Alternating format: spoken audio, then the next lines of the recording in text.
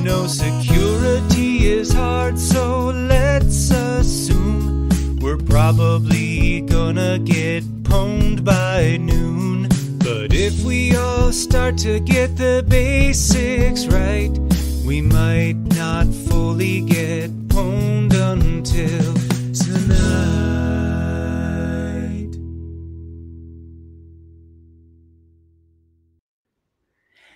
And we're live. Oh, hey, Joe. Hey, how are you? Oh my We're not gosh. going to look left or right because we can't remember who's on which side. But Right. To me, you're this way. What's up, Joe? Yeah, that would be. But Okay. you're okay. Well, we've got to figure it out. Joe, thank you so much for being here. Everybody who's tuning into the stream, hello. This, in case you missed the title screen from 30 seconds ago, it's Active Directory Defense 101 Part Dos. And I'm You've been practicing your Spanish. yeah, I'm pretty good. I'm pretty good with that, you know. And I'm gonna just share my screen because I wanna show you a couple of things, Joe, and brag about. This is like just a mini intro segment called "Old Guy Figures Out Stuff That Everybody Else Already Knew." Yeah. Okay. So just to give people who are tuned in some context of sort of where you and I have been, and then what we're going to cover today. If you go over, Joe, to youtube.com/7minutesecurity, you will find a variety of videos, and this might become an inception moment. Maybe we're going to see Yeah. ourselves. I'll try to avoid that because it just seems weird. But if you went back, where was it? Oh, a while ago, 3 weeks ago, whatever. Oh, whatever that. Joe, you're blowing my mind. Are we live? Yeah. Is this live? Okay. Oh, well, look at this. I mean, you'll get some ads because look at this, 182 views, Joe. I just made a bunch of money right there too. Yeah. Yeah. Oh, but you're paying yourself right now. Keep shoot. But look at this. If you scroll along, look at this. Old guy figures out a simple thing, which is putting chapters in YouTube videos. Isn't that awesome? Nice. So, so we covered, you and I spent a lot of time talking about, we went to basics, right? Like picking good passwords via a strong domain password policy. So I think we talked about some of the things that make for strong and not so strong security password policy.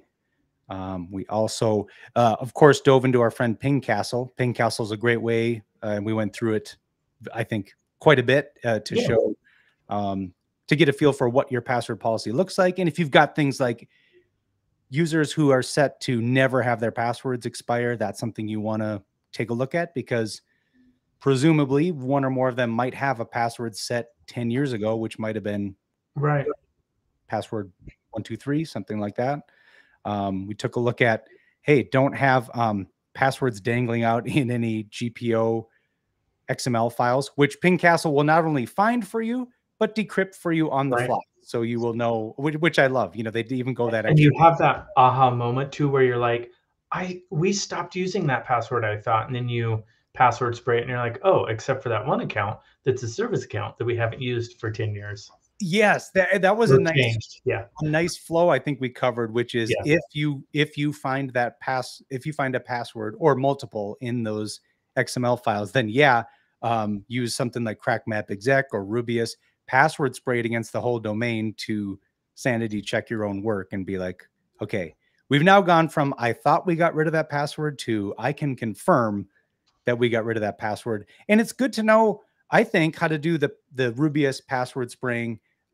Just to do, I mean, I would recommend doing that periodically, right? Is just an audit just to make sure help desk admin 2 didn't decide to use that old password that you as a group thought you decided that nobody would use anymore. You know what I mean? One weird thing on that note that I've seen too, Brian, that kind of pops into my head every now and again is like you have a template for a workstation or something that gets not frequently used.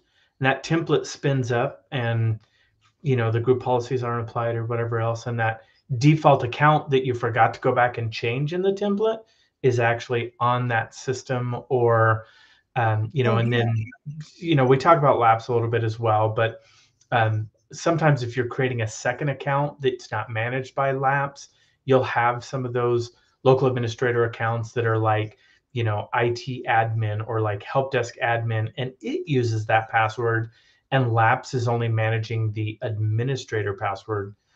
So that's something to look out for as well. Not just that, Yes. the built-in administrator password that you're rotating with Laps. Also look out for those other accounts that may exist somewhere and get stuffed in the administrators group as part of an old template or something else. Yeah. Yeah. Good call. And I think, again, in part one, I think hopefully we did a pretty good job of showing how you can use TechNet Exec and Rubius to audit both those local accounts and do your Laps like audit as well as domain accounts. And then you talked about some new changes coming to Laps, which I'm excited about. Yep. We even dove a little bit into using Crack Map Exec or Power Hunt shares to digital dumpster dive in your SMB shares around the enterprise. And let's see, and then closed with kind of, I think our we went a little bit over time, but I think we got the question about what's kind of cool, hip, and sexy right now. Yeah. That's great attack vector. And boy, it's holiday time, Joe. But I will say, Active Directory certificate services is the gift that continues to give. And did you? And only if you're a pen tester. And only. Yeah, I'm not saying the clients like that particularly, especially when other things, we've been on a few tests now where like there's a lot to brag about outside of that. But I mean, it's such a sneaky one because I think we covered this, but you're really abusing a Microsoft service, though you're abusing it the way it was meant to be used or configured, unfortunately, right? Like, hi, I'm Brian. I'd like to enroll my or enroll on behalf of Joe the admin, and if the certificate service is configured that way, it's like, sounds good. I mean, here you go. So it's not really like you're not doing some weird remote code execution or abusing some missing patch. You're just kind of and I think the important part about that, Brian, especially when we talk about multi-year engagements where customers are like, wait, why didn't this come up last year? We touched on that a bit, but it's important to know that, unfortunately, security's never done. You never get to a point where you're like, okay, we got it all buttoned up. There's nothing else to worry about. There's always new stuff, and it can be challenging, we know. But it's definitely an ongoing thing. It's why you do risk assessments. It's why you pen test every year, because the baddies are coming up with new stuff all of the time, and we need to take that into account. And like we tell clients, we pivot to what we're seeing actively exploited, and certificate services right now is just being exploited all over the place, both on pen tests and in real attacks. So. And there was, I think we've got it in Slack. I'll try to see if I can find it when we get a minute here. But I think the Spectre Ops group did come out with a post giving some updates on some of these certificate services attacks that I think have nicknames of like ESC 1 through 8. And they kind of talk about like, this was patched, but there's still this workaround and that kind of stuff. So that's another great URL just to keep in your back pocket, I think, whether you're a fender or defender, just to just to kind of know where some fixes and workarounds have been refreshed. All right, so today I wanted to talk about a couple things that have come up that are relevant to our pen test work, all kind of revolving around groups. So let me do one tiny shameless self-promotion here, Joe. Just in the last couple weeks here, I did a security conference talk called Simple Ways to Test Your SIM. And this was focused on 7 things that we do over and over and over and over and over again, and not very often we'll get caught doing. So it's things like port scanning and curb roasting and ASREP roasting and dumping hashes from the domain, so on and so on. And one of the things that is in that list is key group membership changes, which I want to get your opinion on because, in fact, let's just get a visual going too. Sometimes clients will be like, hey, here's your Sally from Marketing average user account. If you do find yourself a path to domain admins, then kind of plant your flag there, add a new user to that, or add Sally's account to that to kind of proof of concept that you made it. And we're happy to do that, but I don't really like to be like, well, good, you would know when you got owned, because I don't think an attacker is likely to do that. But we do it on pen tests, and sometimes find that the SIM or the SOC will alert if there is a key domain admin group membership change. However, maybe I'll just, I think I can open multiple at once here.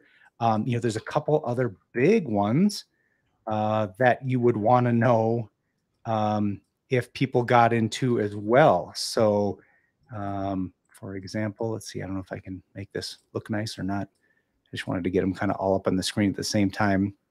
So schema admins, folks who can tinker with the schema. You wouldn't want just my mom in there tinkering with the schema. And then enterprise admins, right? Designated administrators of the enterprise. Now I got, sorry, I sort of tangented myself, but coming up Thursday the 29th, I'm going to redo that talk. So for people who are at the conference, which would be probably everybody, we'll redo it. But the other bit of context I wanted to give here is I went through this list of 7 things with our buddy Matthew Warner of Blumira, who's, day in and day out is looking at these kind of attacks, building signatures for them. And when we got to talking about these key group membership changes, and I'll put this in the show notes of our interview, but I just wanted to bring up here, he said, well, actually, here's the list we look at in Blumira and that we monitor for changes. And so, yeah, that's kind of a lot of information, but as it relates to, monitoring these key groups, I think for me, I've got some reading to do, because I forget about things like, DNS admins, right? Like there's some nefarious attacks that could be built around tomfoolery with DNS records. But yeah, have you seen, any thoughts on these groups, or how you've seen, have you seen in any real world attacks or anything, kind of these, like, I'm just going to quietly add myself to this over here and hope nobody notices. And then you find artifacts later that are like, whoa, we had too many people in these groups, or we have an account we don't recognize in these groups. Yeah, so I would say that's a multi-part answer. For organizations that are matured beyond, the standard, 7 things that we talk about often, you have to continue to mature your operations, and therefore looking for additional attack vectors will become more of a priority to you. And so the other thing that kind of falls into this category as well, and where I see people get into trouble, is what happens with nested groups.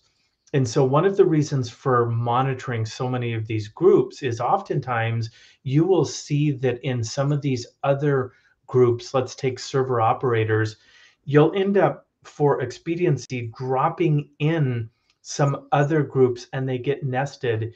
And so it becomes much harder to monitor what's going on. So I would say, generally speaking, start out with the big 3, right, that you pointed out.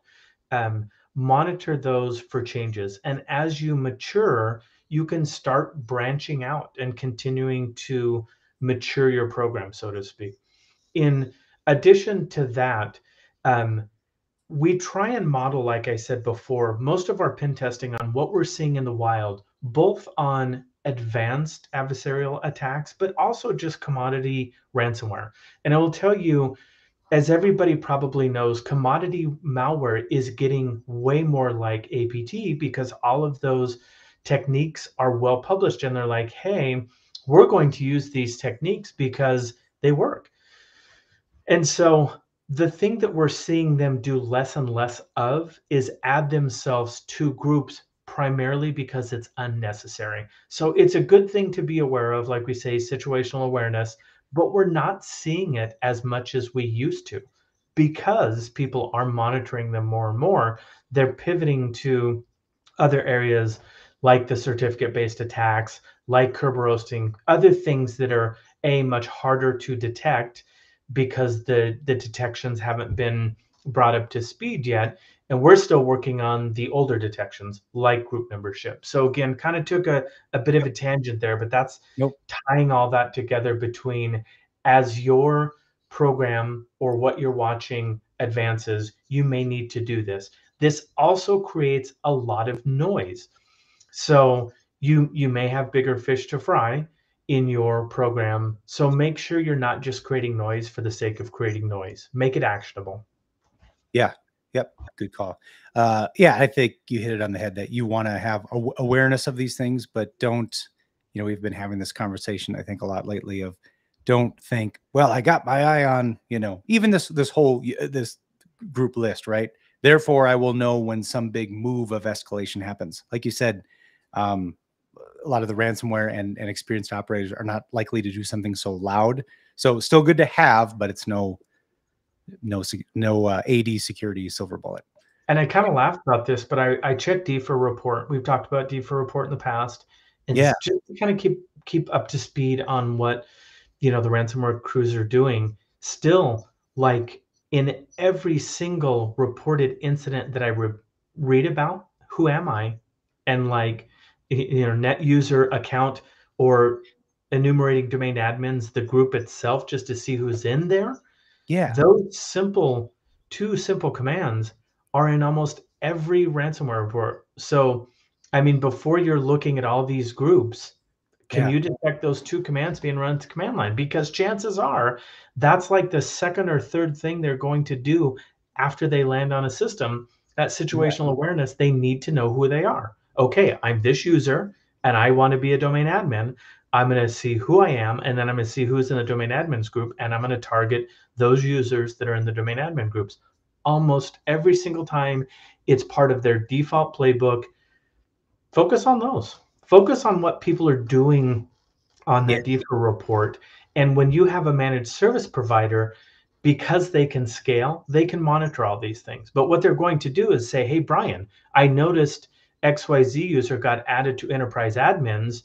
Did you guys do that? Is it expected? And so, monitoring that yourself and having somebody monitor that and then ask you the question, I would hope you would know the answer to that before they ask as a managed service provider, but you may not. So yeah, yeah, good stuff. That's so follows the narrative of the pen test reports we give, which are more, storyboard format. And you get to kind of the end of the story where it's, we're dumping hashes and we're getting around EDR and we're this and that. And then all the fury ends up on how do we fix those last three criticals? And it's like, let's bring the story back to the very beginning. And like you said, right, yeah. How about, look at all these other things that were missed. And I want to say, I don't want to misquote, but I feel like there's a John Strand quote or thought that is very much in line with what you just said of, especially when you're getting pitched a shiny security solution, Right. got all these acronyms attached.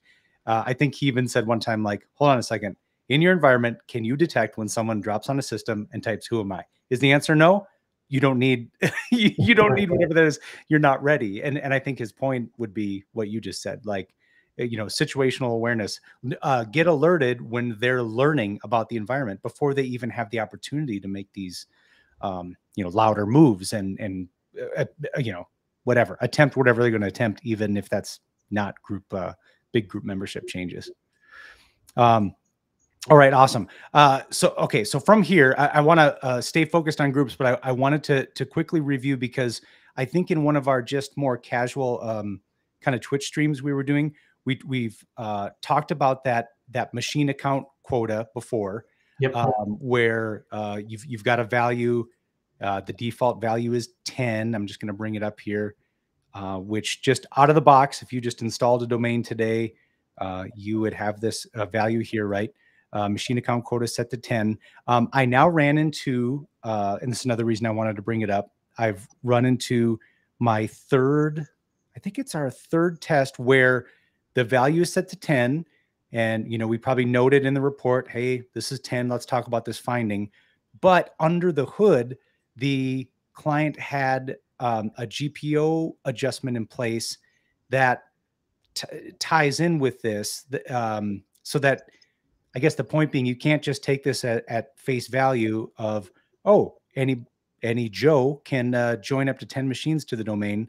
There's another place you need to check. And I got to note to self, figure out if there's a tool, maybe CrackMap exec or something, can query for this, because I'm seeing it more and more, and I don't want to put a incorrect finding in the report. Right. But I'm just going to bring up group policy editor, and I'm going to look at the, I'm going to just pop open the default domain controllers policy. And under, let's see, policies, I think it's Windows settings. Let me double check. I think it's Windows and security. And let's see. Oh, local policy. Yeah, there it is. User rights assignment. Let me just expand this out. Right here, add workstations to the domain. Yeah. So here's the other place, you know, where a client may have come in, yanked out authenticated users, and then put in something like help desk admins, right, server admins, whatever. So, so that's very cool. There's your other way of controlling, because I thought for years and years only Brian, who is a domain admin, can join crap to the domain. Yeah. And so really using this setting would get it working that way if you so chose, right? You could take out authenticated users.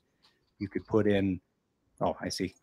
You could put in domain. Just domain, right? You put in, well, actually, I think even with everything out, I believe domain admins can still join. But anyway, you can get more granular control, especially if you're a large enterprise where maybe you've got multiple levels of IT or security staff, and maybe only the level 2s and 3s should join stuff to the domain. And chances are it's not a domain admin. It's probably a better best practice. Did I just invent something new? No, it's probably a best practice to make it those people who are the ones that are doing that work. And chances are it's going to be like a help desk group or somebody like that, because they're doing the new computer provisioning, they're troubleshooting, you know, machines that have fallen off the domain or whatever else. But just target it to the right people. And you're right, that 10 user, you know, used to be something we'd focus on. And then it's only been, you know, here in the last year where we started saying, well, the best practice now is to only have those users in this group policy who need to add computers to the domain. The 10 is kind of relative to, are you locked down from a group policy perspective to who can add the computers? Right, right. Okay, so I just wanted to get that one shown just one more time, kind of for the record. All right, and then back to groups a little bit. I want to talk about, and I'll be honest with you, Joe, sometimes I don't want to share this because it causes many a headache in pen tests. But I wanted to talk about a group called protected users. Yeah. And as the description implies here, members of this group are afforded additional protections against expand it, authentication security threats. And I have got, I think this might be the same link, but let me just drop it in the chat so that we're kind of keeping record of this stuff. And just quick tangent, Joe, Kevin here, I'm going to show his comment. He said all the best content is on the Bryfly channel. So yeah, Kevin, I'm going to take this moment to do a shameless plug for bryflyworld.com, Joe. Yeah, I hope you're shoot. Some advertisement. You gotta. That's right. I forgot my domain is called Bryfly World, so I've got kind of a split DNS shenanigans going on. But if you go there, there's videos about indoor skydiving. Yeah, just not in the lab, right? Just yeah, right. Looks like I've the administrator here doesn't want me looking at that. But let me put, okay, good. I got the link in the show notes. So yeah, and I might just bring it up here just for reference. This should load, I think. It's an interesting little read through because Microsoft is pretty clear to say, listen, here's this cool group you can use. You can throw users into this group and it will give them some protections, including, and it starts talking about, here's the different protections for signed in protected users. Yeah. But they go on to say, like, there's no special bells and whistles. There's no tick boxes. It's kind of just, you put people in the group or you don't. And I sort of like that in a way. But as I've been playing with it in the lab, and that's what I want to go through a little bit, I've definitely come across some hiccups and things that don't work. But let me just, I think just to provide a little context, if it's okay, I just want to show like a common thing we do in pen testing to get pretty quick domain admin, and then show how protected users can help thwart some of those attacks. And like I said, cause us, many a headache, right? Like while we're doing our work. So give me just a moment here. And I don't know if you've played much with it at all, Joe. I know that a couple of our customers have reported that when they use it, I think the big thing is that it forces Kerberos authentication. Is that Right. like the no NTLM? Yep. No NTLM. Okay. And that the gotchas I've heard so far with it, or where people have been in trouble, is certain like backup service accounts and things don't, depending on what software and stuff they're using, might not support that. And so you might have to not have all your DAs. Yeah, for some reason, I want to say older software, but I still find it will only allow NTLM authentication, and they don't support Kerberos. I want to say it's old, but I've seen it in relatively modern software, and it's I don't know. It irritates me that that's still the case, but yeah. All right, so let me just do as kind of an example. I'm gonna see if this works. So I've got a average, just a regular old domain account called Bryfly. Okay, but it happens to be a local admin on this 7.10 system. So I'm just going to do a quick authentication to it just to prove that indeed pwned here, right? So Bryfly here is a local admin of this box. So when we see that on a real pen test, one thing that I love to do immediately after that is turn on wdigest, and I never remember the syntax. I think it's action equals enable. Your memory's better than mine. I copy and paste. Okay, yeah. I think that's it. Let's try it. Maybe I'll luck out. Good. Okay, so we're turning on wdigest. That's like an old protocol that in certain circumstances would allow a system to authenticate to another system with creds in clear text. Okay, so that. Oh, go ahead. No, I was just going to say, yeah, it does allow clear text. So super old apps that didn't really understand any of those NTLM, it basically just sent the password in clear to whatever system you're authenticating to. Yep. And it should, if you're just hearing that for the first time and it makes you kind of shudder. Yeah, same here with us, with Joe and I. But so it's off, I think, I don't know, starting on like Windows 8 and Server 2012 or something like that. But what I love to point out is just because it ain't on by default doesn't mean we can't just switch it on. And that's what we did with this command here. So now what will happen is as users come along and log into this system, this 10.0.7.10, we will be capturing their credentials in such a way that can be dumped out later with a tool like lsassy or any number of things. So I'm going to simulate that I'm Tommy. Tommy is, if I look in just bring up domain admins here, our good friend Tommy Boy is a domain admin. Okay, let's double check that he is. There he is, Tommy Callahan. So Tommy is going to remote into that system that we just flipped the flag on to install a patch or do some maintenance. So we'll log in as me, and boy, passwords, Joe, they have to be exact, and I don't know. Okay, good. They get it right. They have to be exact. Statement of the year, Brian. Yes. Turns out you have to use the right password. Isn't that something? Oh, and I'm going to let me just see if this works real quick while this is logging in, Joe. I'm going to bring in our weather cam. Oh, that worked. Oh my gosh, that's dumb. I was just on the Peloton a little while ago, and I just left my left my iPad pointed out, and I was like, I'll just have it join as if it's a participant. So we'll leave weather cam up in case in case you see like a Sasquatch or something. Just let me know. Run by. Just okay, so we've logged in as Tommy. Now I'm going to do one thing, Joe. I'm going to give us a gimme because on my Kali box I want to run lsassy and dump creds out of lsass. That is something that understandably Defender EDRs, right, really good at, really don't want us doing. So I am going to I'm just going to, for the sake of this discussion, say that that we were able to do a bypass. Okay, so I'm just going to shut off AV for now so that this will work.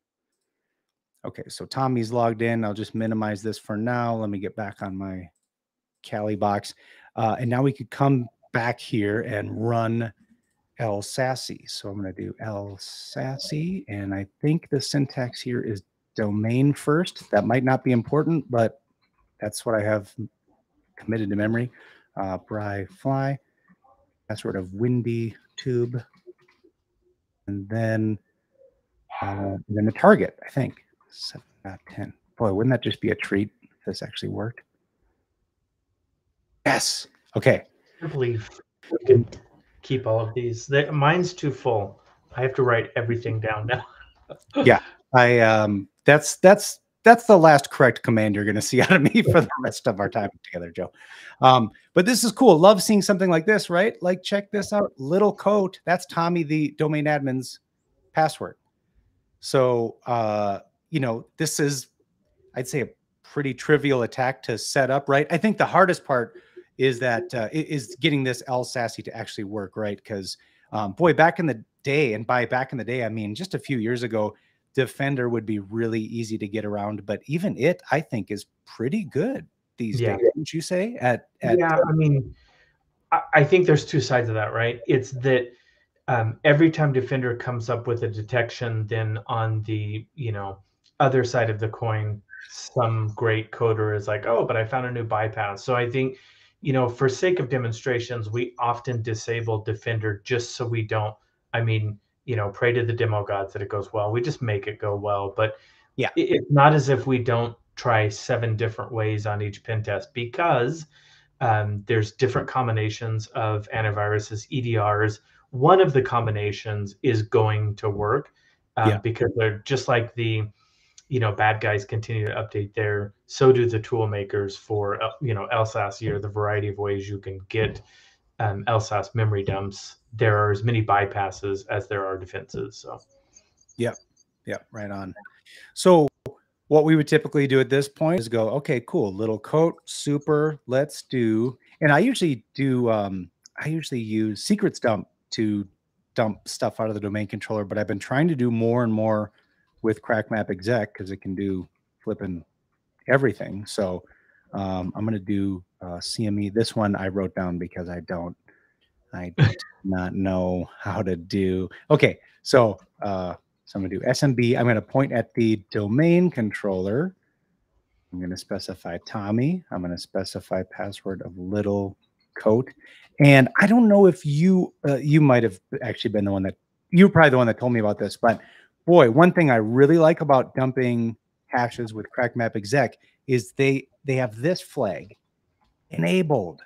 So it only dumps the enabled users. Because when you do it with, and maybe secrets dump can, and I just don't know how, but one thing that's always a little bit of can be a conversational confusion introducer a little bit is we dump all the hashes with secrets dump. We do a password cracking exercise, right? A couple days of just let's crack as many threads as we can. We give that output to the client and they're like, oh, well, 30% of these were disabled. So, and I mean, we tell them it is the kitchen sink, but I think it adds way more impact when you're only giving stats and percentages on people that are live. Yes, with one caveat to that.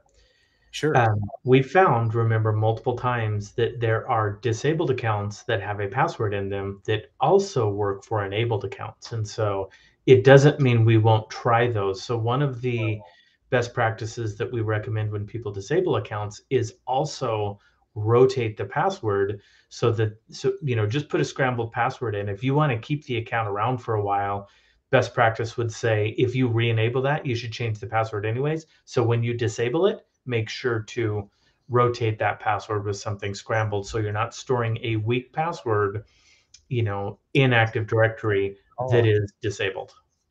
Good call. I did not think about that. That's awesome. Well, there we go. There's another good AD defense. Gosh, I never thought of that. I just thought, well, disabled is good enough, but disabled with a easy to crack hash, and then that works. Especially, I mean, you recall on a lot of our pen tests where we'll see accounts, and even if like 5 of them are disabled, we'll see a recurring password, and we're like, hey, wait a minute, you know. Sometimes it's in hindsight, and we're like, oh man, why didn't we, take advantage of that? So, and it's because we didn't need it. We found a different path. But there's also some interesting things in hindsight when you are password cracking that you'll see a pattern and you're like, oh, there's something to this. We need to highlight this account because if we go back and password spray it, it's used in several other places. Oh, very good call. I wonder, in all honesty, how many times on a pen test, right, do we spend days, weeks, we finally get to the end and then look back and go, there was some easier wins back then. Exactly. Yeah. There's like, oftentimes you're like, oh, we totally missed an easy one right here. Yeah. It reminds me of, did you ever see that I think it's an 80s movie, Labyrinth, with Jennifer Connelly and David Bowie, and it's like I think it's a Jim Henson one or something, but there's the girl's going to go in this big labyrinth, right? And she's talking to some little worm creature or something, and he's like, oh, you gotta go this way to head to the castle, and she starts to walk, and he's like, and he goes, oh, hold on one second, and she goes, oh, you mean the other way? Okay, cool, and goes that way, and then he makes the comment of like, if she just would have kept going the original direction, she would have gone straight to the castle. But now, she's embarking on this multi-day nightmare. I kind of wonder if some of our pen tests didn't go like that. Oh, speaking of nightmares, I don't know. I don't think you were on with us when we mentioned this. I just want to bring this up. Speaking of domain controllers and the extraction of hashes that we just did, I started an issue, back in November, because I now have had 2, maybe 3 domain controllers that have crashed. Yeah.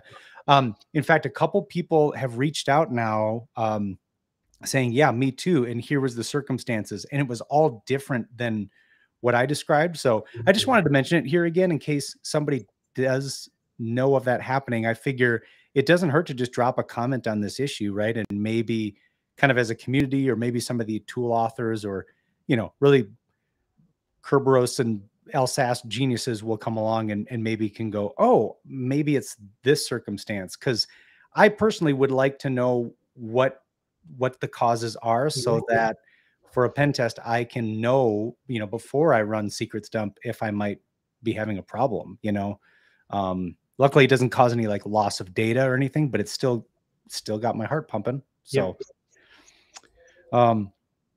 okay. So we just did the hash dump, and then, we've got the goods now, right? So we can go off and we can crack these, or if we want to do fun things like, take actions against the environment, but pretend to be somebody else, we can do that. We can do, we can run crack map exec as, let's see, maybe I need to scroll up a little bit here, as, and that's not going to allow me to do that. So move the whole window up. How about that? Windows, username admin at hash. Okay. And now we have postponed. So we are now impersonating administrator. So we could get the blue team maybe chasing their tails by, who knows, right? Installing any desk on 50 workstations or something, right? If we're a bad guy, get everybody all busy over in one place and then at work while we're, I don't know, exfiltrating data and doing other things. Okay, so that's just a sample of how a portion of the pen test can go many times, more often than not, right? So let's take a look at also, since we're talking about defense though, Brian, I wanted to interject and say that registry key, most EDRs now can monitor registry keys. There is no, and I repeat, no valid reason that I can ever think of to have that registry key enabled. But also in modern Windows systems, I'm just going to say modern, so at least Windows 10, that registry key doesn't exist. So crack map exec actually creates the registry key if it doesn't exist and changes the flag to 1. Both of those things you should be alerting on. It's not, again, seen as much, but still used for persistent attackers to get some clear text creds. So alert on that stuff. It's another good defensive. You almost should never get a false positive on that. Good to know. Yeah, I know that's something we've made the recommendations of several times. You know, it's nice that the EDR is doing its job of, you know, don't let dirty EXEs and code run, but also, hey, you're sitting right there on the machine. You know when anything farts, right? Like, so, Yeah. so let me know when some of these registry changes are tampered with. Okay, so I was logged in to desktop 10 as Tommy. I'm just gonna log out now, and let me do just the simple move of I'm gonna put in the protected users group, I'm gonna stick Tommy in here to protect him. There he is. So a couple of things will happen. Actually, you know what? Let me think about this. Maybe I should, just for the sake of, let me do this. Just to have a different admin to play with. I'm gonna put Richard in the protected group, and then I'm gonna sign in again. I'm going to sign into desktop 10 just to do, I want to do the LSASS dump again and see how it's different this time. Now that we're using protected user Richard. Oh, nope. Yeah. The fingers just want to do what the fingers do. Ew, they love Tommy so much. Okay, Richard. Yeah, I think I changed it to chocolate dashboard in the movie. Remember when all the M&Ms get in there? Okay, now check this out. We'll see if. Oh my God, the Tommy Boy references just never go out of style. At least for Brian and I. yeah. I just wonder if maybe maybe I should update my references. But I like having a lab that is Tommy Boy themed too much. It puts me at ease. Actually, let me log out real quick because I wanted to show you something I expected to run into. Oh, I know why. Oh goodness, yeah, probably broke the world. Okay, fine. Please just sign out gracefully and don't give me any trouble about it. Okay. One thing I noticed when playing with this in the lab, let me go back to what I'm used to doing, connecting by IP. Watch this now. I had to learn this one the hard way. Richard, chocolate dashboard. I think I'll get a warning. Yes. Isn't this interesting? A user account restriction, for example, time of day, blah, blah, blah, is preventing you from logging on. So what I learned is after, in fact, let me please share this to save somebody else. Let me save somebody else the headache. Right here. Why doesn't RDP work? This is a blog that answers specifically what I just That's interesting. been into. So the deal is you need to do the RDP connection as the DNS name, and that will force Kerberos. Oh, I learned something new. Mic drop. Oh, shoot, Joe, I forgot to use. Hold on. And that will force Kerberos. Oh. And the crowd you got there. the applause came through okay, and more than just okay. All right. Before we started recording, I let Joe know that I got a new toy. I got a Rodecaster for some music recording, and it's got a little soundboard thing, and I can't help but play with it. So when appropriate, I will insert, just like tangents and music, Joe, I will insert soundboard clips liberally and without remorse. You made it 40 minutes in without using it. I'm a little disappointed, to be honest. Oh, you mean you're disappointed? Perfect. Thank you. Okay, so now we do. It's so dumb. I just picture what my wife's expression would be like if she were on, just rolling her eyes so hard that I feel it across the city. Anyway, back to business. So let's log in just using its DNS name, and then we should be good to go with chocolate dashboard. Back in. Let me just double check. I don't know if the Defender really likes to just turn its protection back on without asking. It tries really hard. Let me see if it's going to be kind of stubborn. Okay, we'll wait for it to load here. And while we wait.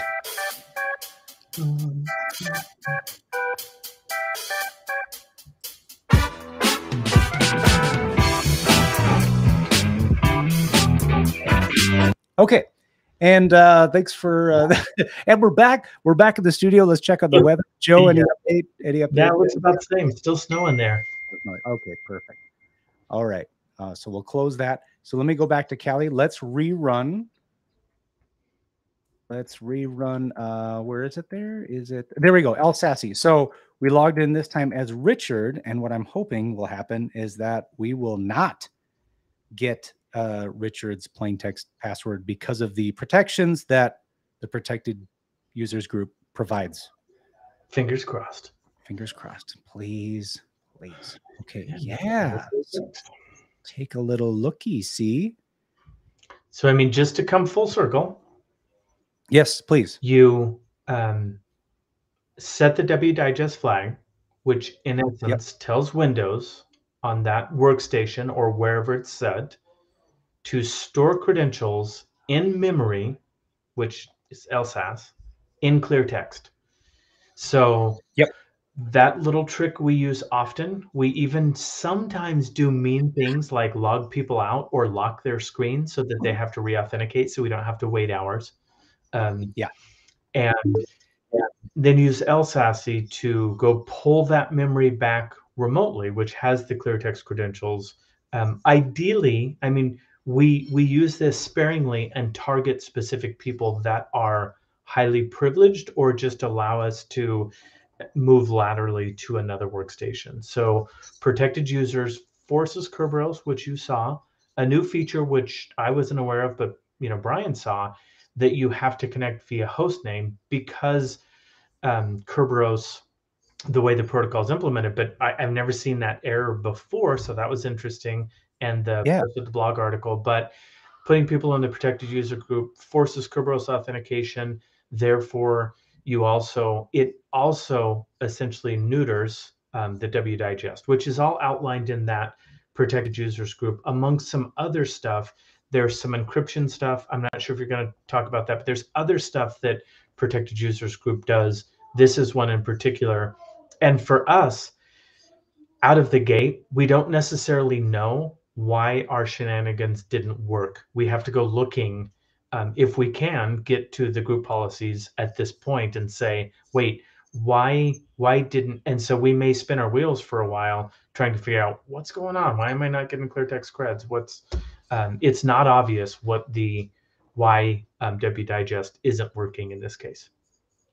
Yeah. And this is something that I think this would probably be, we could continue deeper into this in like a part 3, because there's more to it. I saw this, wanted to lab it out, right, and just kind of prove to myself like, okay, this is what it could look like. And it gets me thinking about, gosh, earlier in an engagement, I should probably check those privilege groups, right, just to save myself some pain of like, why isn't stuff working?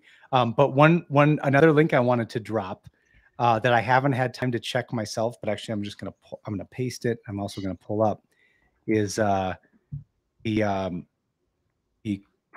think now, I don't know this individual's name, but MPGN, who I think is the primary CrackMap exec maintainer now, if I'm not mistaken, talks about what we just did directly, oh, all of our admins are in protected groups, we're secure. So he gives the example of dumping Kerberos tickets with lsassy. So that is something that we still got, right? For Richard, there's Richard. And I'll try this next, but he has a nice visual here of pulling out those tickets, doing a conversion with Impacket, and then you still have the ticket lifetime, I guess, right? Or 4 hours. Which it reduces it to 4 hours. Protected users, so you have 4 hours to use it. And this kind of speaks to us talking about, we've spent a long time, many years, talking about wdigest and how bad it is and clear text credentials, and people are implementing it. So therefore, both the good bad guys and the bad guys are moving to different techniques, and they're saying, well, if if people are using protected users group, which you start to see on pen tests and real activities, now we have to up our game. We have to change. We have to move on to different techniques, and therefore, as defenders, we have to just continually adapt. Now, I think the positive side of that is so do the adversaries. The adversaries have to adapt. So do we as defenders. And that's my point earlier about it's not just security's done. Check, we're all good. We can take the rest of the year off. We have to continue to adapt. That doesn't mean all of those security controls that we mentioned before, you don't need to worry about, and just pivot, right to this and, W-digest flags. There's all those basics that we talk about, get those out of the way, but there will be new techniques all of the time. You have to stay up to date on them. And this is one of those. They just introduced that. I think that was last week, wasn't it? What's the date on that? Is the date there? Look, October. I swear I just saw this last week, but maybe somebody just boosted it or something. Yeah, this was, and I can't remember. I think I was searching something to do with, just protected users. Maybe I just was Googling like protected users. I swear I just saw that tweet like last, who knows? But, okay. Yeah, but it's a great one. And then, I guess just kind of last thing I wanted to make sure I call out for today is, let's see, I don't know if I'll be able to gracefully go back. I guess I can. So with Richard now in the protected users group, the other, let's see if I can be able to find it easily. Maybe not. Let's see here. Richard. Okay. The other protection we get now is that I can no longer do the NTLM pass the hash. Oh goodness. Need to learn how to computer, but I'll figure it out eventually. Where is it? Richard? Okay. So there we go. So if I go back to what I showed earlier and do a little, oh goodness. Just want to bring this up so it's not chopping off our, enough by our heads here. Yep. You see me. Let's authenticate against the domain controller as user Richard and hash link. Yeah, now we get status account restrictions. So that was, I remember the first time we ran across that in the pen test, it was like, what the heck is going on? Oh, or wait, actually, Joe, here's what I did. Let me know if this comes through. First time I saw this, Joe, I was like, what the is going on? Nice. One of these times you just need to be like, bleep, bleep, bleep. Oh, yeah. The hash won't pass and I can't stand it anymore. But yeah, I remember because this always to me makes me think there's a property set, you can put that on somebody where they can only log in under certain hours. That's what I always think. I can't remember. That's up here somewhere, right? Logon hours, right? I always think, oh, there must be something with that, but it could mean so many things. And in this case, it means Richard protected. So no messing with Richie. And in simple terms, because NTLM is the hash, and you're essentially saying log in with an NTLM hash, because we've forced Kerberos auth only by putting them in the protected users group, NTLM authentication is no longer a valid authentication scheme. So no more pass the hash. Pass the ticket, as was in that tweet, yes. Yes. Pass the hash, no. Yep. And many, I would say newer folks in the ransomware or attack game would have to go back and research, wait, I can't pass the hash. Maybe that trips them up enough. Maybe they need to go figure out how to do pass the ticket. There's more commands. Anything you can do to slow them down and buy you more time just works out better in your favor. Yeah. All right. Well, let me just see. Was there anything else that I'll just say? Any questions from our friends? Just see if anybody had anything. That's all I was wanting to cover today. Unless Joe, anything else came to your mind? But this was a fun one. This is one it's always like hey, in your pen test report, consider using that protected users group and then use a different pen testing consulting company next year. I'm kidding. I kid, but it's almost like we want defenses to be better. But boy, yeah, for those multi-year engagements, when they come in year 2 and they're like, bring it, we upped our game 2x. It's a little intimidating. No, I think that's it. If you wanted to plug the upcoming sim one, it's on the 29th, right? So, just shifting gears, kind of going back from the, offensive side again to defensive side. You cover some of those topics again from a sim and SOC. So yeah. Yeah, exactly. And then we've got, oh shoot, there it is. Yep, Inception. Also going to do next Thursday at 1. I'll do another 7ms live. So we tried it, I don't know, last week or the week before. It actually didn't go terrible. I mean, it's sort of stressful because now no longer am I just singing to the dashboard. I'm singing and people are virtually staring back. So that was a little weird. But I tell you what, this the soundboard feels like it's could be like a tension releaser, right? So if I botch the singing or completely screw up and there's no like, oh, let me re-record, I'll just I'll just play with this stuff. Like I think it was before we hit record, right? I was telling you that I wanted to sprinkle in some of these effects into, pen test reports and, do like, you have 3 critical findings. Stuff like that. And then, and say dark web for me just once with that voice. Come on. Yeah. I can find that on. The dark web. This one I need it. The dark web. Oh, I see. That's more of just a general. That's a. You general, have to do robot moves when you do that one too. It's got. Monster might be even a little more sinister. The dark web. That's not bad. I like that. Or I think the other thing I'll do if I'm going into a particularly purple laden report, right? Like lots of criticals, get everybody on the Zoom call, and then I'll pretend I'm having audio problems that only I can hear. Right. So I would just like if you would join the call, I'd be like, "Oh, hey Joe, what's going on in your neck of the woods?" And then you'd be like, "Dude, you got what? What? I don't hear it. Maybe it's your internet. Anyway, if it's turned to page 7, and then just deliver it with a straight face. Yeah. All right. Well, I didn't see any questions come through, but for folks that were watching, thanks for checking it out. And Joe, thanks for joining. And let's just check real closing thought from our backyard weather cam. How much snow do you have there? I think